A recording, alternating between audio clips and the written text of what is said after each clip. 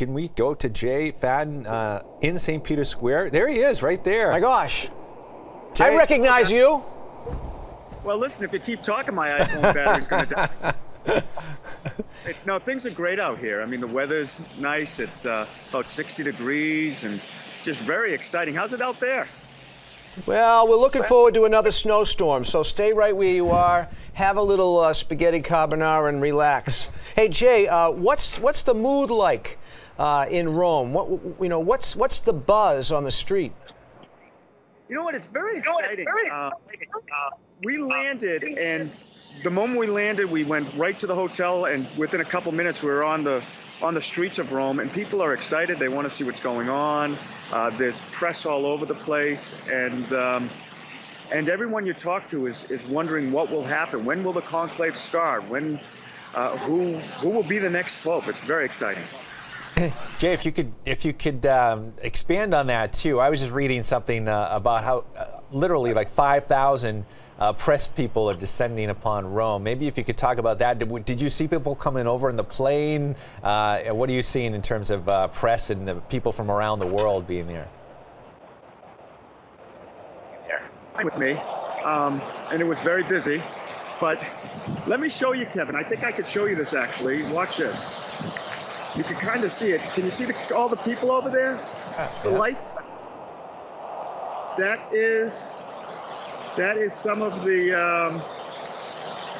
press that are here. But no, there's a lot of press. I was at 2 press conferences today. One was with Father Lombardi and Father Rosica from Salt and Light. The other one was with Cardinal O'Malley and Cardinal, well, who was the other press conference? It was 2. Donato, Cardinal Donato. And there is press everywhere. It's unprecedented. It's been unbelievable. Now, what are they saying about the actual beginning of the conclave? Because I had a little back and forth with Rocco Palmo of Whispers this morning, and he seemed to have a gut feeling that it was going to be later next week. Well, I don't like that gut feeling, and neither does my wife. But what they've done is today and tomorrow, they're only doing a half a day, the cardinals in their meetings. 2 of the cardinals aren't here yet, and they cannot vote to start a conclave until they get here.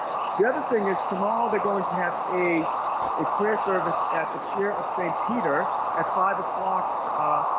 So I think that they're taking their time, but they're taking their time for a specific reason. Talking to some of the people out here, the cardinals have to get to know one another. They have to talk, to figure out what the issues are and what the next pope has to tackle. Jay, have you been able to talk to anybody since you arrived? I know you haven't been down there too long, but have you been able to talk to anybody about their experience so far? Yeah, I have. I've spoken to a couple people. I had an interview with Father Rosica, who just was wonderful to us. We interviewed Sebastian, and we're doing a series that Helen Lee is putting on YouTube. It's called Church on the Ground. So we've done some of those. We had a Cardinal O'Malley today, and we met with, and Father, you'll like this, Monsignor Tai, who's been very good to us. But I have to tell you, everywhere you go, people are talking about it. And what inspires me is that so many young people, and you always hear about the church, and what I'm seeing is this is a church that is relevant and that people care about. And I write about that in my blog a little bit, but very exciting to be here in Rome right now. I want to remind people, too, that you can read the blog daily, installments from Jay in Rome at blog.catholictv.com. That's blog.catholictv.com. Now, Jay, I have to ask you, I know you've been up at the Pontifical North American College. The American Cardinals are staying up there until the conclave actually begins. Are they treating you well at NAC? All I have to do, Father, is use your name. As long as I say Father Reed, I'm treated like gold. No, as always, they've been great to us. I met a young seminarian there today. His name was Matthew. He's from Omaha, Nebraska. And it's his 2nd year, having a wonderful time, loves the NAC. But it was just a great experience. Listen, they're always so welcoming at the NAC.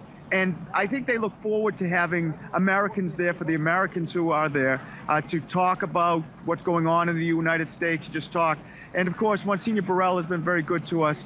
So the NAC is a home away from home for me now, because it is a home away from home from you. And I did see your picture up there again. Good. Now, we talked about the amount of press and the amount of people that are starting to pour in. Maybe if you could share with us what you're seeing in terms of security there. I'm guessing that there's a buildup of Italian police and Vatican security around as well. Well, Kevin, everywhere you look, there is security. A matter of fact, I keep looking around because I have to make sure that I'm okay here. But the security is unbelievable. You cannot get in a building without the proper press credentials, and there are numerous types of press credentials. I have mine, which is see, but that's different. If you don't have press credentials, you're not getting in, and it's good. I'm glad that they're doing this. I'm glad that it's like this out here. But they're very strict, and they are making sure that everyone is doing the right thing. Actually, I've already seen a couple of people get kicked out of St. Peter's Square with cameras. Well, Jay, it's been great talking to you. We know that your battery has limited capability today, but we hope to bring you back every time we're here in the living room. So thanks for taking time to talk to us, and have a little spaghetti carbonara for me.